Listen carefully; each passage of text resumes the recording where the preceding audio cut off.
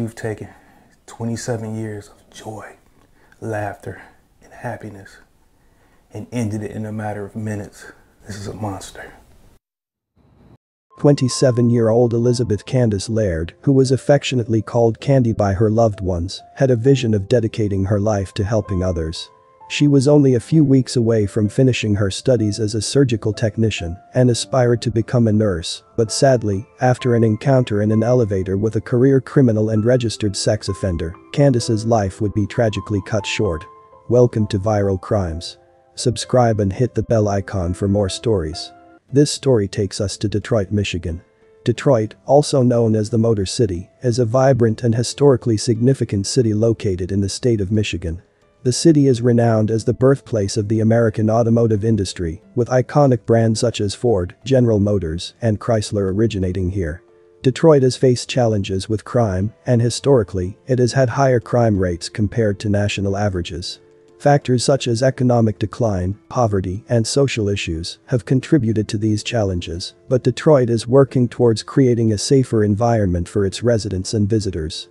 Elizabeth Candice Laird, a resident of Detroit, was a bright young lady who had her entire life ahead of her.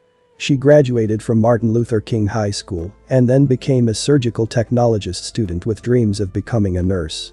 Candice was a kind, giving person and always had a desire to help others. On her birthday, she posted on her Facebook, "For my birthday this year, I'm asking for donations to the Children's Heart Foundation. I've chosen this nonprofit because their mission means a lot to me, and I hope you'll consider contributing as a way to celebrate with me. Every little bit will help me reach my goal." I've included information about the Children's Heart Foundation below. She was selfless and had a heart of gold. She was always thinking of ways to help others. She desired to write a children's book that would have helped young black girls and teach them things she wished she knew growing up. "I wish I had someone that taught me the importance and highlights of being a young black child. That's why I want to write that book. I want black children to feel good and understand it's an honor to be black." She focused on being positive and keeping negative energy out of her life. She would burn sage around her residence. "Keeping all bad energy from around myself and my home," she posted. Candice had a boyfriend, Jay, who she was deeply in love with and wanted to marry someday. They had been together for 3 years. On her social media account, she openly expressed her profound love and sincere gratitude towards him, acknowledging the significant role he played in her personal development and educational pursuits. She referred to Jay in many posts. "My man's so fine to me. I love this man. He put me in a position where I grew mentally and could educate myself. It's only right I bless him. We've been through some small trials, but nothing major enough to rip us apart. Me and Jay against the world. Not tagging him either. We don't need no nosy. I love a tall chocolate man." She carved Candy and Jay with a heart into wood and captioned the photo, "Until the earth stops spinning." Candice was already planning a future together with Jay, seeing him as a lifelong partner who would support and accompany her through life's obstacles and triumphs. However, a tragic turn of events unfolded on May 14th when Candice visited Jay's apartment at Parkview Towers and Square in Detroit. Following a brief departure from the apartment, she mysteriously failed to return. Fueled by concern over her absence and the presence of her belongings still in the apartment, her loved ones alerted law enforcement and reported her missing. The following day, on Wednesday, May 15, 2019, the police were called to the Parkview Towers and Square apartment building in the 1600 block of Robert Bradby Drive after a resident noticed the presence of blood in an elevator. Police searched the area and made a gruesome discovery. They discovered the body of 27-year-old Elizabeth Candice Laird in a dumpster behind the building. During the investigation, police discovered that Candice was not a resident of the building. They spoke with her family, and they told investigators that Candice was at the gated building visiting her boyfriend. Candice's death was classified as a homicide by the Wayne County Medical Examiner's Office, with the cause of death determined to be compressive asphyxia, which refers to crushing a victim until they can no longer breathe. They also reported that she was sexually assaulted. Authorities started an investigation collecting evidence from the crime scene and searching through the surveillance footage at the apartment. They questioned the boyfriend since he was the last person seen with Candice, and they ruled him out as a suspect. While searching through the footage, they noticed a man arrive to the apartments in a dark-colored vehicle, then enter the building, then later appearing to be talking on the phone. Further investigations confirmed that the same man had been in contact with Candice, and surveillance footage showed the two of them together inside the elevator of the apartment building. They observed the man making unwanted advances towards Candice and her trying to fight him off. He struck her violently, which left traces of blood in the elevator. Candice would then be sexually assaulted, and he would then discard her body down the trash chute of the building, which is how her body ended up in the dumpster. Police identified a suspect in Elizabeth's murder, 50-year-old James Quill Cockerham. After identifying James as a suspect, officials released his name and photo and appealed to the public for assistance in locating him. He was located just 12 minutes from where Candice's body was found. He was arrested and charged with first-degree murder, torture and unlawful imprisonment in connection with Candice's murder.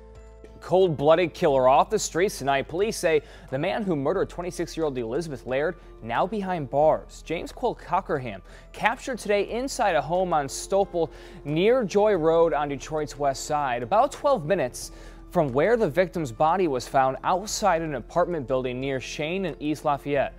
Detroit Police Chief James Craig calls the suspect a career criminal. It's here, investigators say, he met the victim, Elizabeth Laird, then allegedly raped her and threw her body in a dumpster. 50-year-old James Quill Cockerham was arrested at a house on Stopel Saturday afternoon on the city's west side. He's the man Detroit police say raped and killed 26-year-old Elizabeth Laird. They found her body in a dumpster Wednesday at the Parkview Apartments on the city's east side. We pray for that family, we pray for that young lady. It should have never happened. One murder like that is one too many. Cockerham met Laird in the building's elevator, according to investigators. Chief James Craig says Detroit police worked with state and federal partners to find Cockerham, who was recently released from prison. He'd previously served time for rape. Our investigators were relentless. They continue to work.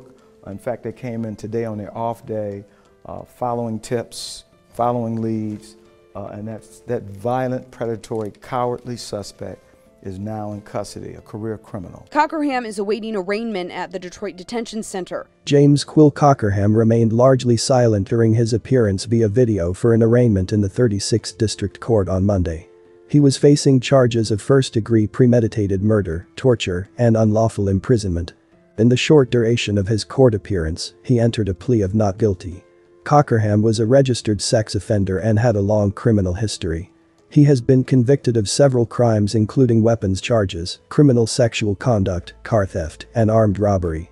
Following his arrest for suspected parole violation and murder, he was held without bond at the Detroit Detention Center, awaiting formal charges.